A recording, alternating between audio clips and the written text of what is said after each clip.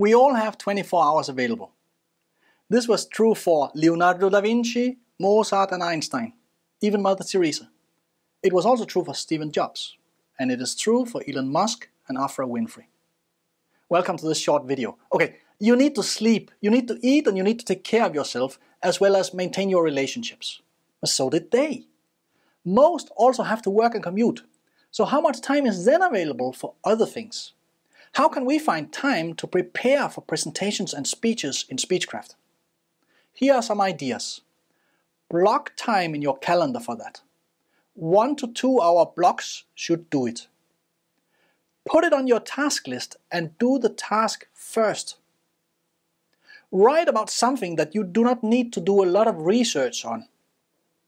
Use the time you normally use for watching TV or scrolling on TikTok and move the TV into the basement and turn off your phone. Put it in another room for a couple of hours. And put your PlayStation into the closet. You can write and work on it early in the morning if you're an early bird.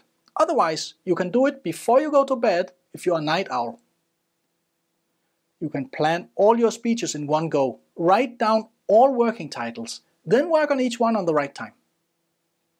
When you get ideas, voice memo them into your phone in order not to forget. You do not need to write an entire speech. Just write key words and try to outline the speech. Try to spend more time on rehearsing instead of writing. Those were some of my best ideas to find more time for preparing and rehearsing your presentation. We all have the same amount of time available. It is just a question of prioritizing correctly and committing to do the work. In the words of Lou Holtz, former American football player, coach and analyst, if you don't make a total commitment to whatever you're doing, then you start looking to bail out the first time the boat starts leaking. It's tough enough getting that boat to shore with everybody rowing, let alone when a guy stands up and starts putting his life jacket on. For you, that means commit to spending the time. Go all in on this program.